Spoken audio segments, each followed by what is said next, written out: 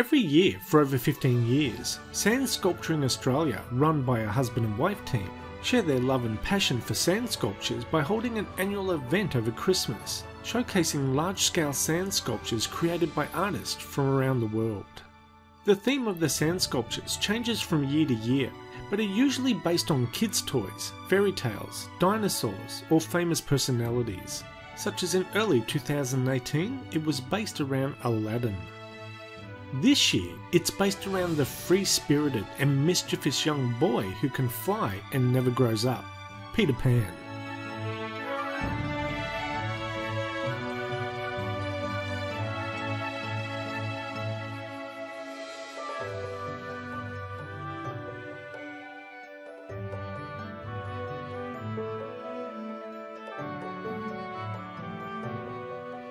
Now, unlike the sandcastles you build on a beach with your kids with beach sand, these sand sculptures are artistically moulded out of a special sand mix and are turned into huge life-size structures that can be as large as 8 to 15 feet tall, which can last for at least 2 months of the year during the annual festival. The sand that is used is called bricky sand, and it is different from normal beach sand, as the grains are smaller and square, which makes them stick together better. It's also used in mortar by bricklayers. The sculptures are then sprayed with a biodegradable glue, which helps bind the sand together and help repel wind and rain.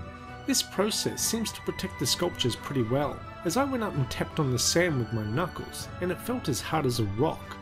The main benefit of this sand are that you can really create intricate details in the sculpture, and they can be created to any height, and if protected from the rain, can stand for months, even years.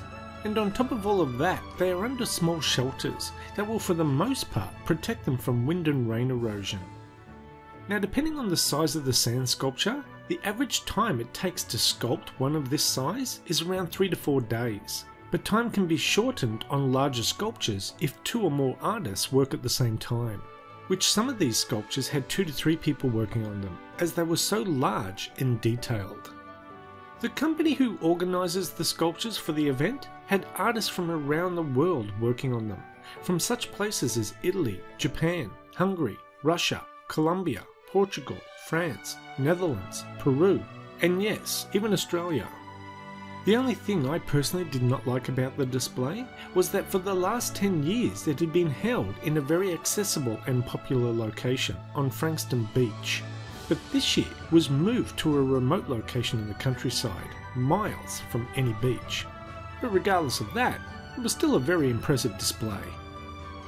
Anyway, that's the end of this video. Thanks for watching, and we'll see you next time. Bye bye.